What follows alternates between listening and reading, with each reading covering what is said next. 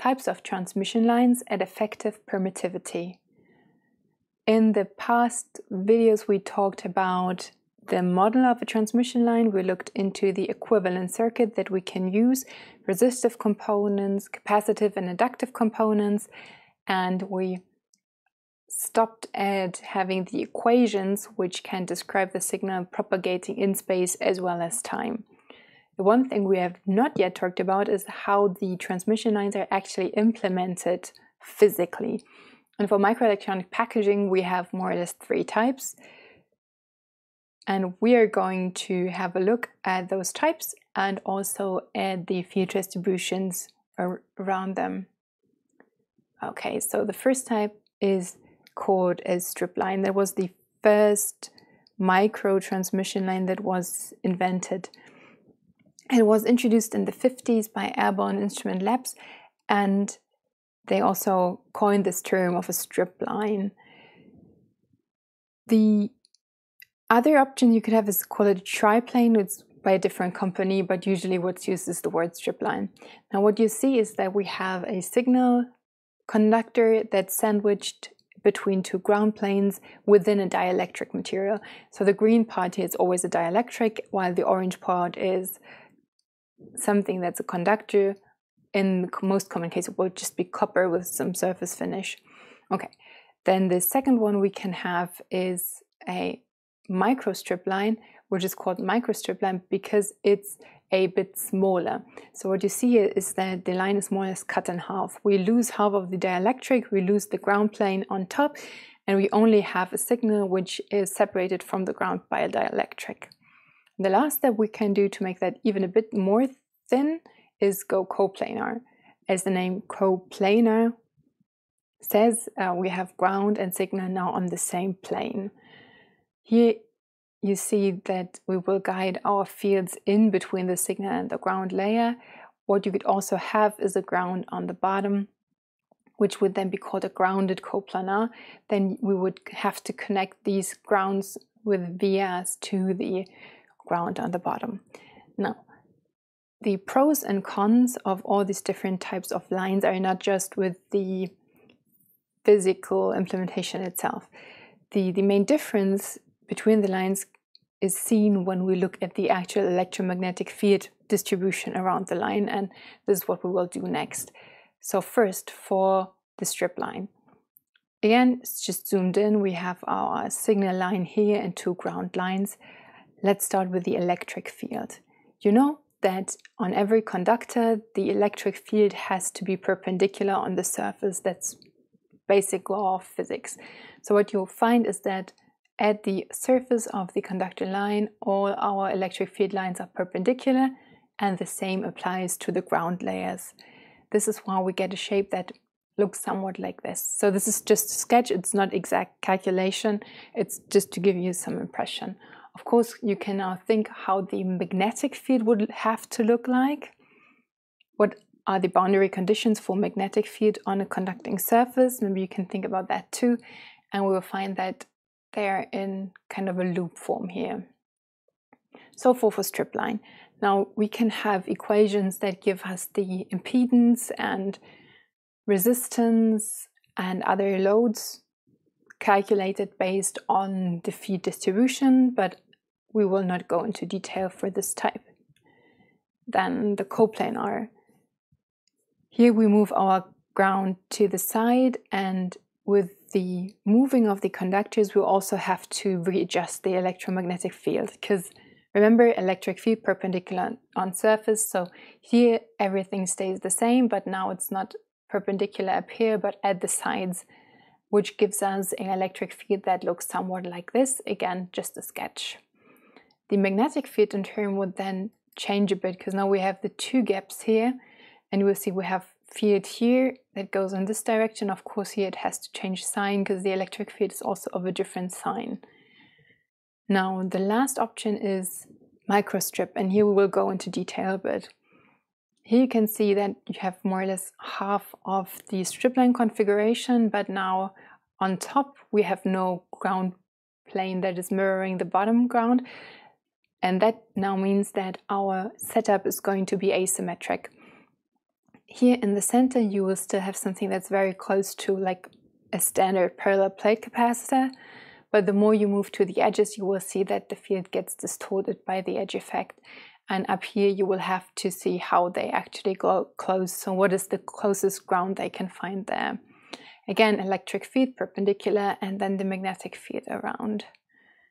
Now, what we can do is we can calculate the permittivity and the impedance, because the permittivity is not the actual permittivity of this dielectric here. It will have the permittivity epsilon r, as we know, but the thing is that here you see the electric field is not just in the dielectric, but also in air to a significant portion, so we have to account for that. Now, when we do that, we have to take the general geometry into account and do some approximations. So I move that over here. I will just show you the equations without giving the complete calculation because it's out of the scope here. If you want to have a closer read, here's the textbook by Chen, which is a good compilation of different equations, and there you can also find further references to the original publications. Okay, just to be complete here. Okay, what do we do? First, we have to put some labels on the general dimensions. We have, of course, the epsilon r of our dielectric, and then the epsilon r of air, which is on top, which is 1. So in all those calculations, we assume that the microstrip line is on air. If you have a different material there, you would have to adjust the calculations. Okay, then we have a length of the microstrip line, which we assume to be long, comparable to the other dimensions. We have the height of the dielectric, the width of the line, and the thickness of the line. And for the first part, we will assume that the thickness is very small. This is an approximation that is valid in most cases. Okay, and here come the equations. If we look at that, first we introduce this parameter u, which gives the relative value of width over height. Now, why do we have to do that? And before we go into the details for the equations, I would like you to just think about what does that mean when u is smaller than 1 or bigger than 1. Okay, we can achieve u smaller than 1 by making this width small compared to the height. That means that if we take this example, this would be very small here. Alternatively, we could make h very high. Now, if we go back to our field distribution, what you will see is when we make this one smaller and smaller, so it's very narrow, you will see that the stray fields here in the edges, the edge fields, will have a higher impact because if you would think of like volume content, the volume of the stray fields is increasingly large compared to the fields that are more or less parallel plates in the center here. That means if we decrease the width, this impact is increasing. Now, what happens if we increase height? We move up here. So this one gets thicker and this one moves up. And what you will see is that also the effect of those edge or fringe fields is increasing because it has more space to spread out. Okay, so this is why we have one case where those edge fields are more dominant. And in the other case, where you use larger than 1, that would mean either the width is very high, so you can increase that here, and you see that the part that's becoming dominant is what is more or less a parallel plate part.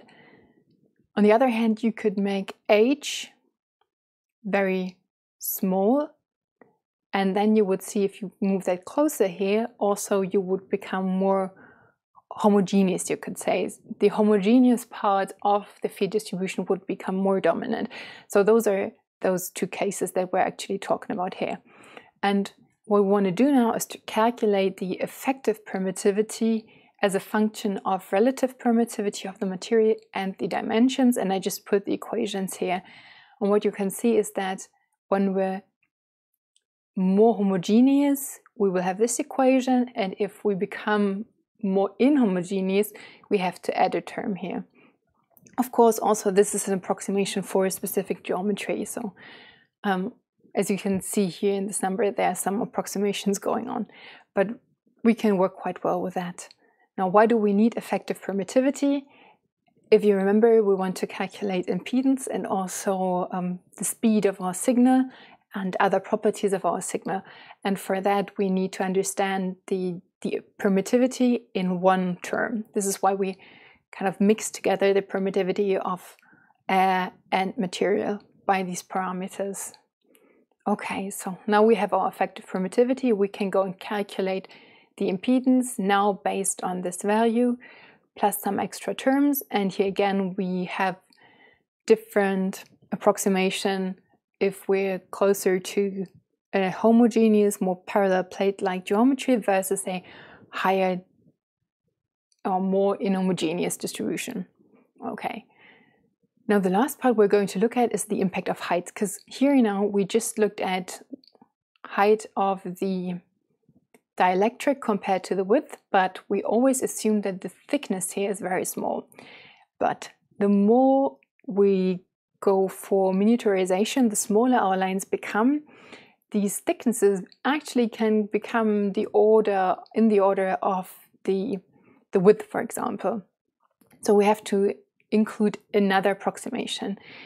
And this is because if we make this here very big, you will change the way that these fringe fields, these edge fields look like. You will have a significant increase in this component, which then could be labeled as a effective width. So electrically, the width will not be close to the actual physical width, but become bigger due to the height effect. And for that, we have to add a term to the effective permittivity, which is given here. As you can see here, it's linear with thickness for a given combination of the other parameters. And we can also define an effective U that's given here. So here in these equations, we include U. Now again, for different geometry parameters. And with that, we can close the analytical calculation. You can use these equations, look up further details, and always keep in mind that every time we do an analytical calculation, we use approximations, and you need to be sure which approximation is valid, not only to take the right equation, but also to understand what the underlying physics are in the calculation that we're doing. Okay, bye.